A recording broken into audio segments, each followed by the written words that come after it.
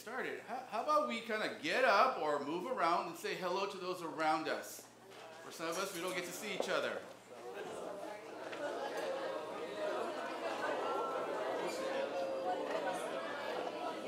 Aloha.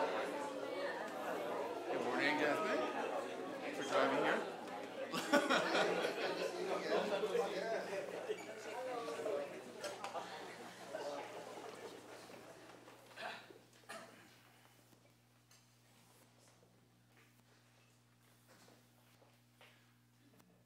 Hey, I know some people say it's a little cold outside. I love it.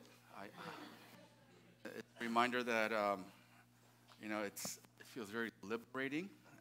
So bear with us. But let's turn to our passage this morning.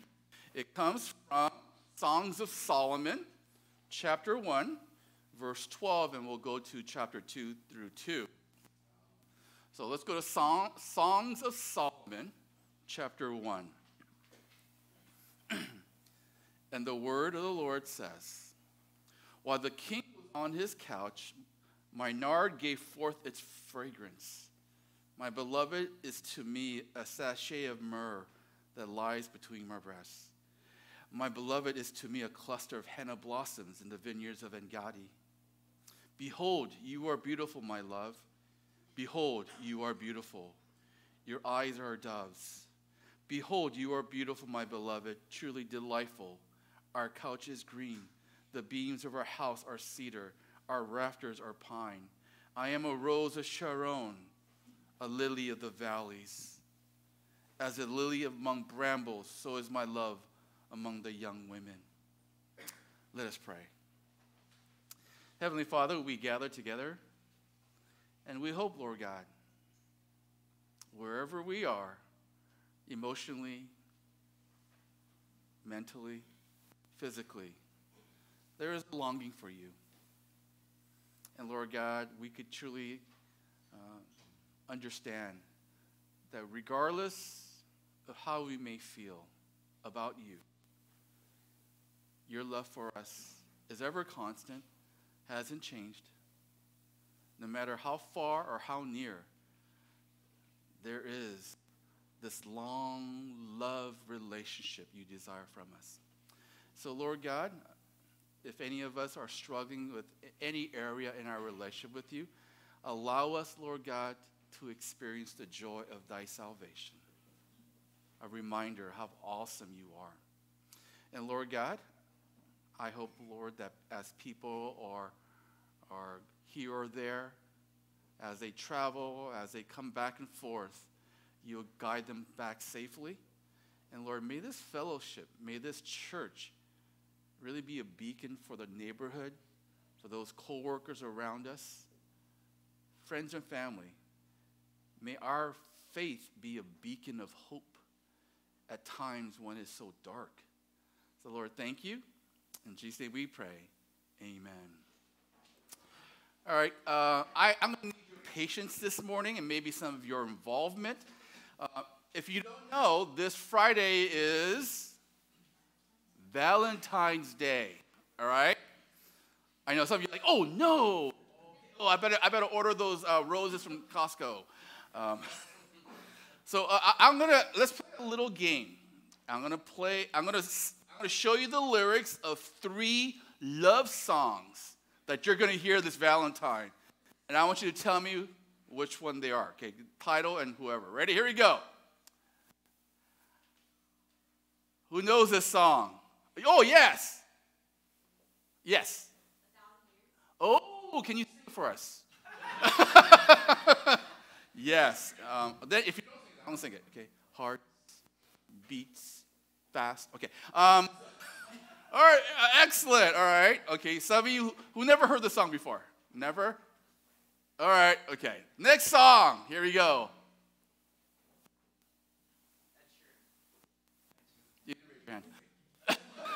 Who knows this song and the name of the song? Perfect. Oh, perfect. Excellent. I found a love for me. Okay, I'm sorry. I actually practiced that last night. It is called Perfect by Ed Sheeran. You know, it is like a kind of a, you know, it's like a sweet song. All right, here you go. I hope life treats you kind, and I hope you have all you've dreamed of.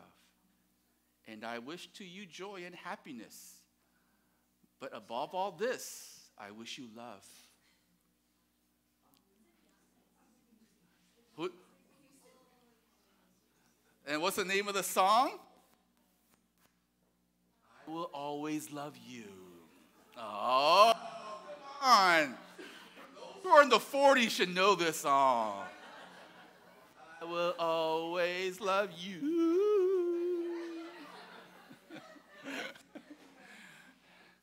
You know, I know we're these songs. There's tons of these love songs, and you're going to hear it this week, right?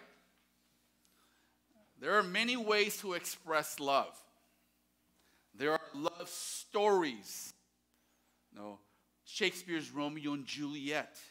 Where art thou, Juliet? Where art thou? Right? I don't think they read that anymore in high school because it's too like, ooh. There are movies. Beauty and the Beast. Love Actually. And my favorite, 50 First Dates. That's one of my favorite love movies. And don't forget Titanic. Right? There's Rose. Leonardo DiCaprio. And again, songs like this. I will always love you. Unforgettable. We belong together. Right? And you know, and for those sports fans, we are the champions. Those are great love songs. And there are a lot of these love songs, movies, stories, that tries to communicate this idea of love.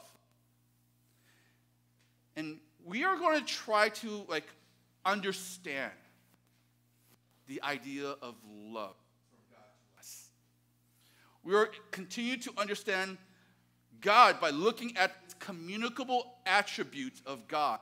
And this morning we are going to look at how God tries to love us and explain love. Because what every human being must understand when we hear, quote unquote, God is love, is that how God loves us cannot be translated or explained fully. Okay, think about this. God, in his ways, tries to love us, tries to communicate to us. How hard is that? Right? For instance, try to describe the smell of the fruit called durian.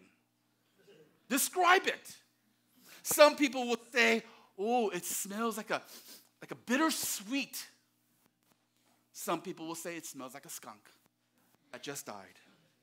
Like it's difficult to put words even into that. Ask Johan when he tries to translate Indonesian biblical words to English. Those who come to combined worship, I love it when Johan looks, what's that word? And someone in the audience goes, victory. It means victory. Oh, yeah, that's right. It's hard. There are words, there are thoughts that are hard to translate from one language to another. Imagine God trying to communicate his thoughts, his will, into a human language. And when he does that, the term is called anthropomorphic language. Ooh, use that one. Okay? SAT word? I don't think they use it because it's probably like graduate work, okay? Anthropomorphic language, which means language that speaks of God in human terms. All right? God is trying to translate his thoughts and feelings into a language we can understand. Again, it is difficult. It is difficult enough translating Indonesian to English. There are Korean words that do not do justice when it's translated to English. How much harder for God's thoughts, his will, to human words?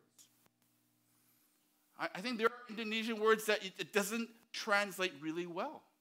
Korean words that doesn't translate well.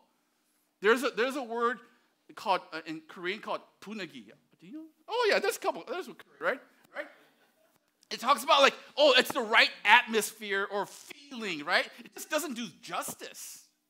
So like, oh, let's have the right like, Korean punagi, right? I was like, oh yeah, that really sets the room, how I should feel, how I should look. But it just doesn't just do justice. So God is trying to use Scripture to describe not only his love for us, but how love should be. Because our love is from human relationships, which is based upon human beings who are sinful, trying to love in a pure way. There's going to be faults. There's going to be, it doesn't quite work. So God gives us Scripture to give us understanding in his love for us and how we should love. So I want to share this morning with you one of the most passionate books in the Bible. And these are love poems given by God, which was written by King Solomon to his bride. And some of these words are really graphic. Right? I'm glad we don't have any like elementary kids or even middle school kids here. Oh, did he just say breast? Right? Like they'll be like laughing. But there is intimacy. There is an openness. It is really passionate. It is graphic. And if it's taken the wrong way or misunderstood, it could be like mistaken for one of those cheap pop songs with suggestive lyrics. But these words are a series of poems that speak of what human beings desire. True and genuine love. A love that is amazing, that should be never mistaken for something that it's like a simple desire of the flesh.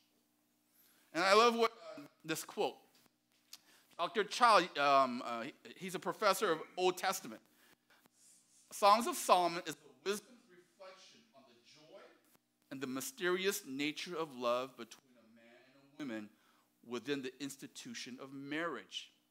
I also want to add that this is also a description, Songs of Solomon, of how God feels about us. And as God has given us love, it is one part intellectually or mind, but there's also has to be this question of like, does it make sense, right? Intellectually, does it make sense? But just as importantly, love should be emotional. It should have passion. But not a passion that just kind of like fades away, but an everlasting passion. And that's what God has for us. He has an everlasting passion. So here we are. Here's a man and a woman declaring the love for each other. And in some of your Bibles, if you look at Songs of Solomon, it may say beloved, loved. It may say he or she. It may say bride. It will say groom. Okay? And which really indicates man or woman, husband or wife. There is this dialogue. And in verse 12, we read about the woman describing how close she is and near to her husband. While the king was on his couch, and it says, my nard, which is my perfume, gave forth its fragrance. My beloved is to me a sachet of myrrh that lies between my breasts. My beloved is to me a cluster of henna blossoms in the vineyards in Gadi. And what she's describing is the smell. The smell of my beloved. He is talking about the senses and how those senses are drawing the attention of her husband. And he says in verse 13, the smell or the aroma of him is so sweet and distinctive, like the smell of myrrh and sweet henna, which is associated with love. She states that there's no smell like it. There's nothing that can be mistaken for it. It is unique and special, just like he is special to me. And that's what scents and smells are doing to each other. It's invoking It's invoking. It is reigniting the deep passions for each other. I'm pretty sure you ladies and men, you wear a lotion or a scent or a perfume that's uniquely hers. And maybe it triggers in your mind, oh, I remember my wife rarely ever wears perfume. She wears a certain lotion. And I remember I was walking through Macy's. And I go, ooh, is my wife here?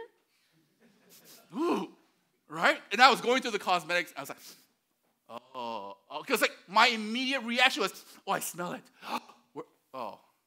This. Do you want a free sample? That's okay. I bet. Right? Right? It automatically triggers it. And that's what he is talking about. God gives us these words, and you see this, I am in love. And a lot of times smells trigger these passions. And here she is saying, oh my goodness, there he is. And what does that do? It really ignites. It is a reminder how much the love they have for each other. It is a reminder how they feel about each other. These thoughts, these feelings, it tells the reader that they genuinely care for each other. They genuinely are in love with each other. And that's what God is telling about his love for us. When we are near God, when there is a closeness to God, we will experience his love. Just like we read, when they are near, the nearness to God, it will ignite in us, oh, yes, the love of God, the power of God, the intimacy, God, that I have with them. And that's why God says, be near me. Come near me. Because when we are near intellectually, emotionally, we really experience the power of God's love. We are reminded that God is worth loving. And one of the great things about experiencing and being deep in God's love, it removes, or at the very least, temporarily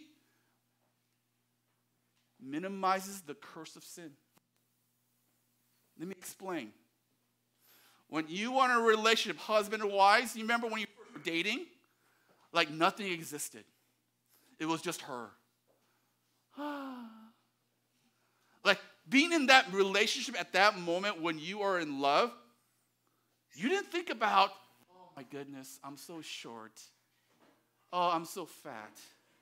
My hair is not so straight. My skin is not so perfect. You are in that state of love. And when you are immersed in God's love, the curse of insecurities is all gone. The curse of insecurity. When you are loved, and there is a reassurance of love, you don't think about, what you lack.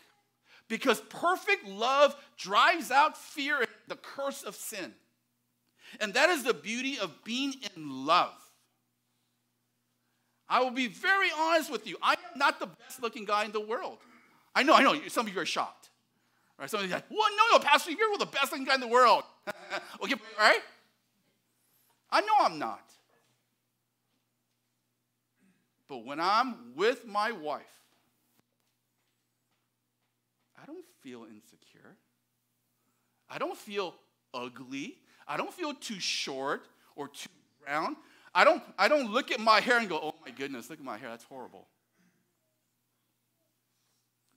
Because true love drives out the curse of sin. And it's beautiful. Right? And how many of us are insecure? The answer is almost everyone. There's always something that we feel a little bit insecure about. I'm not tall enough. Oh, I don't have enough degrees. I didn't go to Harvard. or I'm not a model. I'm not a stunning looking actor. I am not athletic. So on and so on. We're always saying there's something that I don't measure up to. And God says to us, when you are near me, the curse of that sin, of insecurity, and feeling that you're not worthy, God says, I erase it. I erase it. Be in my love. Be in my love, and wow, I feel beautiful. I feel wonderful. I feel I am worthy. And that's what God is telling us. He is informing us how passionate he is for us. He is so passionate for us that passion for us just drenches us with such love where you go, oh man, I'm worth loving. I am worthy. I don't, let's use the language, I am not so ugly. He is so passionately in love with you. He doesn't care if your perm came out bad. He loves you.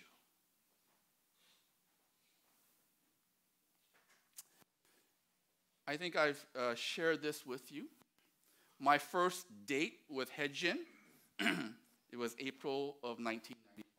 I remember vividly. Vividly, she doesn't. But I remember vividly that date. I know what she wore. She wore these loafers. That was like a dark navy color. Navy socks. Guess jeans.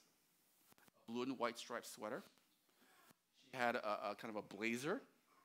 She wore this necklace with the little beads. It was a special night. Our first date. We went to Cafe Diana in Pasadena. She had the Diana salad. I had no idea what I ordered. Okay. I have no idea. I think I had just like bread and water. You know, like, oh, this is amazing. After 2 hours of, I don't know what happened. We were driving back. I let her know that our first date was wonderful, and I want to marry you. I told her that. I want to marry you. We're going to be married. She did not jump out of the car, which was good. And then when I said it, there was a feeling of vulnerability. I was scared. But love does crazy things, right? So we've been married 23 years. But every time I saw that sweater or that jacket, it brought back memories about that date, about that night, about that moment. And it's a reminder, oh, wow, we have something really good. We have something special. So it was kind of sad that one day we were cleaning out her closet, and she said, this sweater, the one that she wore on that date, there was like a couple holes. It looked like moth ate it. She goes, I think I should throw this away. I went, no, don't throw it away. She goes, why? It's old, and look, it has holes in it. And I'm like, okay, because it was a reminder of our relationship that night. So I said, okay, then I kind of grabbed it, and okay, I'm ready to let it go. That's what we were reading right now. Verse 12, 13, and 14. The smell. It's a reminder of what God has given to us, this relationship. It's invoking the love and passion they have for each other. And when we're in the midst of that love, when people are in love, memories of each other are sweet and wonderful. And these verses is a message that we really love each other. And when we love each other, it's amazing what happens. And God is telling us, that's how I feel about you. When you crack open the Bible, God's saying, oh, okay, all right. When you come to me in prayer, all right. It is a reminder. It is the reigniting, the reconnecting. And God says, I love you. Come back into my love. Now the question is, what makes this love so good and powerful? Here we go. Then the man responds by stating how beautiful she is. King Solomon is a king. He is the beloved, or the man, the husband. He could have any woman he wants. He could have had the most physically attractive woman in the entire kingdom. But what makes this love so powerful and so good is that word na'im. Why does he love her and call her beautiful? And he is supposedly handsome. Why are they so deeply in love? In verse 15 and 16, it talks about, behold, you are beautiful, my love. Behold, you are beautiful. Your eyes are doves. Behold, you are beautiful, my beloved, truly delightful. The Hebrew word is na'im when it says beautiful. But he's not talking about the physical beauty. The word is na'im, not as in like you are handsome or you are stunning. But it really talks about intrinsic beauty, the inner glow. And that's what makes this love story so amazing. Because the physical fades away, but the heart grows stronger. I know it's shocking to believe this, but those who are in the mid-20s, you will change physically. I hate to say it, for the worse. You're all laughing because no, it's true. Those who are laughing are those who are 40s and 50s. You will change for the worse physically. I started to develop a little limp. I don't always walk straight. I know this is hard to believe, but I've actually added some weight. Can't get rid of. We develop physically for the worse. But our heart, our mind gets better.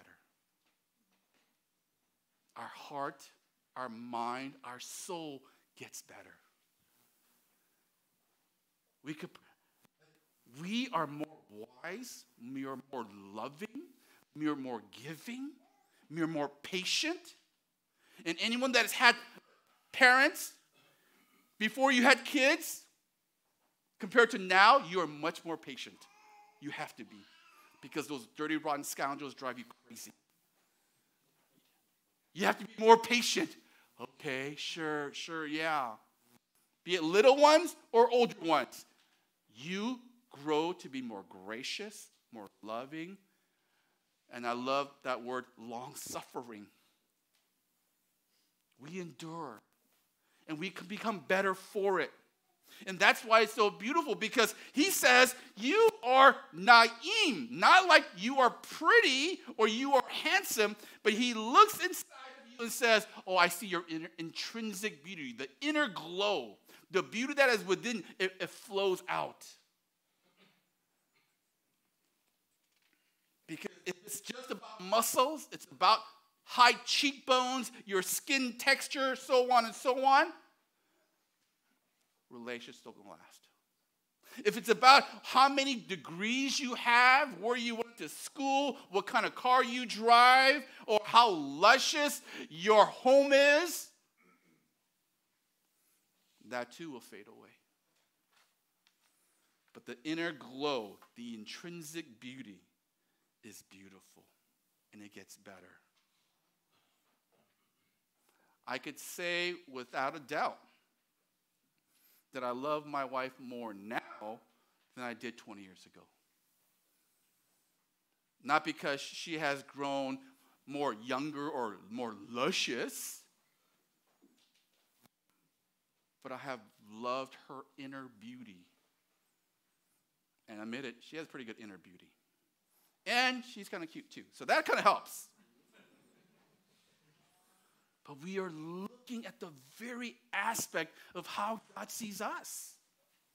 God looks at us and says, I see your heart, I see your soul, I see your mind. Yes. Yes. Yes. For where your treasure is, there your heart will also be. God looks at your heart. God looks at your mind. God looks at your soul. Matthew 15:18 says, but the things that come out of the mouth comes from the heart, and these make a man unclean. For out of the heart come evil thoughts, murder, adultery, sexual immorality, theft, false testimony, slander. These are what makes a man unclean. But eating with unwashed hands does not make him unclean. He's really talking about the heart. He loves our heart. He wants our soul. He wants to educate our minds. That's love, intrinsic beauty, which is inside. So for you single guys, it is fruitless to search for the most beautiful woman to marry. It's fruitless. Because I already married her. Haha. But I also believe that every married man here will disagree with me. They will say their wife is equally beautiful. That is why it is fruitless to seek the most beautiful woman. Because your beautiful wife-to-be is beautiful to you.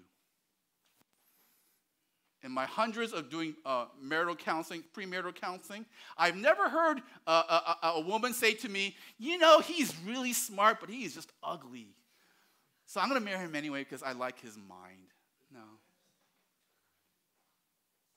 I've never heard a man say, oh man, she is stunning, but she is dumb. No, I've never heard that. You know how like middle school you guys say that? What would you choose, beauty or brains? Every husband-to-be looks at her and says, wow. Wow. And that's what I believe every married man here will affirm. That's right. Because beauty goes beyond the flesh to our soul, mind, and heart. And we grow to be more beautiful. And that's what we were reading. I love you. I love you. I love you. I love you. I love you. You are beautiful. Because I see the inner beauty, the intrinsic beauty, the inner glow. If someone says, I love God, but hates his brother, he is a liar. For the one who does not love his brother whom he has seen cannot love God whom he has not seen. So his idea of love is, again, it is not the superficial. It is not the physical. It is not the outside stuff. But it is the deep, intrinsic beauty, the inner stuff. So why do you love God? It is because he is handsome? No. Because of his eyes? No. We love God. We love Jesus because of who God is, not what they look like. You love God because of who he is. So if you're looking to grow in the Lord, immerse yourself in him, and you will grow. When you are near him, the glow of him will cause you to reignite that passion you have for God. The second thing that these verses tell us, why they are deeply in love. Verse 16 and 17. Behold, you are beautiful, my beloved, truly delightful. Our couch is green. Our house, the beam of our house are cedar. Our rafters are pine. I am a rose of Sharon, a lily of the valleys. And he's really talking about the idea of it is special. Our bed is perfect. It's luxurious. I never want to leave. I want to be with you all the time on our couch, on our bed, in our home. I want to cradle. I want to cuddle. I don't want to leave. because spending time together is so priceless. All right? God tells us in verse 16 and 17, he refers to him as my darling. She refers to him as my love. The Hebrew word is dodi. Both these words that he uses talking about darling or my love, the root word is friend. Both in the feminine and masculine sense. God tells us how much he loves us. There is passion, there is longing, but there's also a component of friendship. God tells us he wants to spend time. The guys kind of understand this, right? Guys, we have our buddies, our entourage, our homies, right? All right, like when I was younger, I'd say, what's up, Holmes? What's up? Okay, we would say that because they were my buddies. We could say anything and do anything together, right? Even the stupidest things. We should like jump from one house's roof to another house's roof because we think that was fun and exciting. How stupid is that? But we were buddies. We did it together. Women are a lot smarter than that. They don't jump roof to roof. They just laugh at us. But when we have our buddies, we could be together. We could talk about anything. We could say anything. And sometimes it's rude, it's offensive, and we go, shut up. But that's what buddies do, right? Well, that's another component of the relationship God has with us. He also wants to love you. He wants to embrace you. But he also wants to be your friend. He wants to be your buddy. Speak your mind. Let's hang out. He wants to have that kind of relationship as well. Let's enjoy our company together when it talks about the idea, behold, I want to spend time with you. I want to spend time with you like we are buddies. Or like women, they'll go have tea together, coffee together, have lunch, right? Spend 3 hours. Oh my gosh, where did the time fly? I got to go pick up my kids. You can immerse yourself in that fellowship, that conversation. How sweet is that? And that's what God is telling us about his relationship, his longing for us. Wouldn't it be great if we could just hang out? Wouldn't it be great if we could just be best friends? And that's what we're reading here. The Songs of Solomon, the husband turns to his wife, and the wife turns to his, like, oh man, you're my best friend. Isn't that sweet? Isn't that sweet? Like literally saying, oh, you're my best friend. Ah, shut up, you. Hit each other on the shoulder. Ha, ha, ha, ha, ha. I kind of Googled this. Friendship. Friendship. I Googled it. And it's a term used to denote cooperative and supportive behavior. I was like, oh, that's pretty good. The term connotation is a relationship which involves mutual knowledge, esteem, affection, and respect.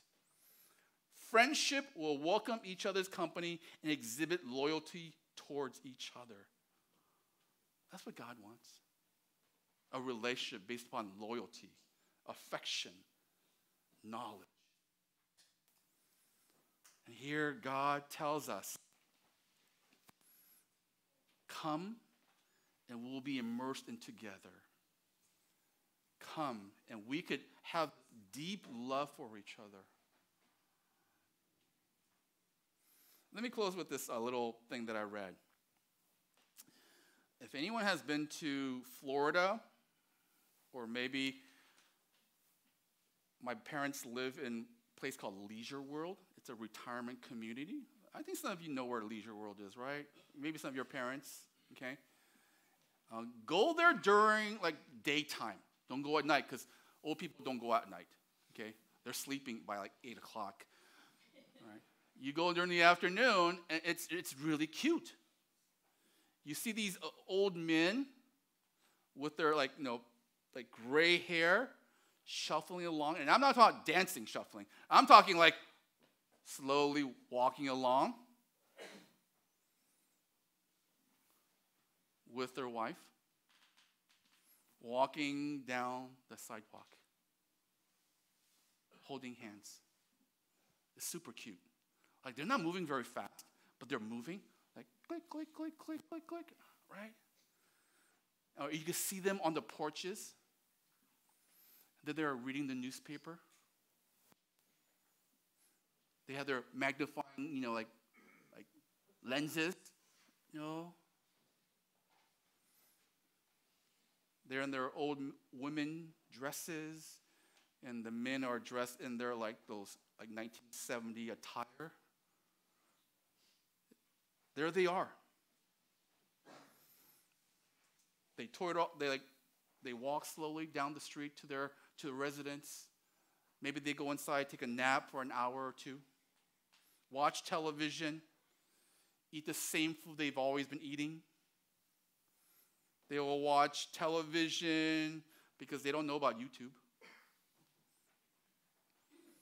They know what each other is thinking by simply a look. Are you angry today? How did you know? I could just tell. And when they go to bed, it's the same routine. Maybe they'll have a nice, good argument that day, just to prove that they really care for each other. And through the night, they will snore, just ripping a snore, like, right? And they don't care because they're so used to it. But they'll wake up, and they'll still be in love. And sometimes they may not always be so loving, but in reality, they do. They survived. They survived life, and they've out-hustled the pitfalls of this world, and they continue to love, even though they may have failed. And that's what God is reminding us. Love can overcome, to grow old together. And that is what is beautiful about God communicating love to us. It is not how only we love each other, but how God loves us. So when God says God is love, remember, closer we are to him, the more we feel and experience the power of his love. Let's pray. Heavenly Father, we know